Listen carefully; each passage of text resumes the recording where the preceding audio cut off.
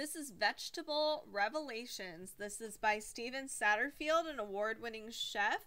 Let's look at this a little bit. So this is produce, specifically how to utilize and best use produce that includes meat, fish, vegetables, etc. And when the best season is for everything. So let's look at the table of contents here. We have our building blocks. We have recipes that are like, they're divided up into different sections. So we have roots, leaves, stalks, brassicas, legumes, nightshades, mushrooms, cucurbits. I'm sorry, I said that wrong. I know I did. There's building blocks like spice blends, creamy condiments, vinaigrettes, crunchy toppings, etc. Even more. There's recipes by chapter. So everything is listed out for you. So if you wanted to create like some magical table setting, you can. And you'll have your meal all laid out for you. It's pretty cool. So here is some beautiful photos. We have our savory sauces, but let's look at the recipes. There's a lot of foundational stuff in here that is really useful, especially if you haven't done a lot of seasonal cooking before. And I have not, so it's something I'm definitely going to take some time with. Here we have grilled carrots with carrot top chermoula, and I know I said that incorrectly. You can barely see this. We have our list of ingredients right here at the very, very top. It says, it's basically just a description of the dish, where it might come from. So it's from North Africa, is chermoula sauce. But we also have like best, ways of even disposing some of the extra waste from like the carrot tops, etc. We also have the directions here. So moving on, we have cakes mixed in, or not cakes, but desserts mixed in with our savory bites.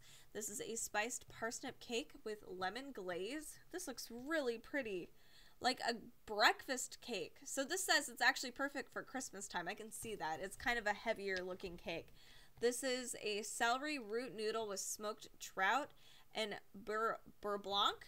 I don't know why my brain was like, what is that? Here we have a confetti salad. That looks really pretty. I love that. Next, grilled hacure parsnips with miso vinaigrette. Those look really awesome. Totally different. Perfect for right now, spring and summertime. We also have the new wedge salad. That looks really stunning, and it almost looks disassembled. Sorry, my brain has kind of shut down a little bit today. We also have greens grilled cheese. This is awesome if you want to indulge in grilled cheese. This is maybe a healthier way of doing that. We have Portuguese bread soup with chard and cilantro. Yum. That looks so good. Next, let's see, a radicchio salad with bagna cotta vinaigrette. You can see how colorful that is. Moving forward, some more grilled, this looks like shishito, but it's grilled okra ribs with chipotle mayo. Very simple, easy recipe. Artichoke with curried yogurt. See, again, most of these are actually really easy to put together. This one's probably the most elaborate one I've seen so far. This is a cauliflower chaat. And it's really not. You can see the list of directions, 2 paragraphs. So it's fairly easy to follow through with many of these dishes.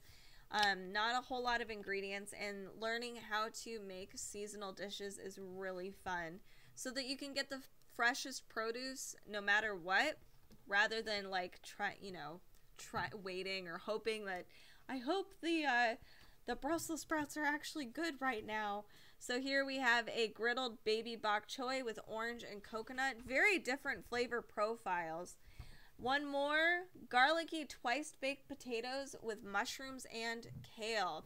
So this is a cool cookbook. It is Vegetable Revelations by Steven Satterfield. If you are looking for some more vegetable-forward cookbooks, you can check out our socials at Cookbook Divas. That's all listed in the description down below. Thanks so much for watching. Let us know what cookbooks you want us to look through next time.